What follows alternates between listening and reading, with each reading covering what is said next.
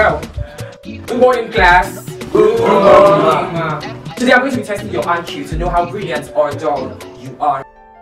Who can define temperature? But you not taught us. Auntie, I. Yes, you. Thank you very much, Auntie. Temperature is the degree of hotness or coldness of a place or a thing. Very good. Thank you very much.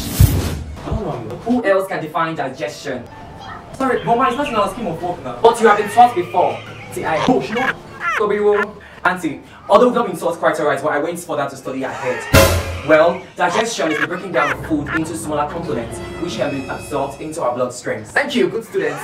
Good students. Okay, someone should define photosynthesis. We don't know it. I know it. Photosynthesis.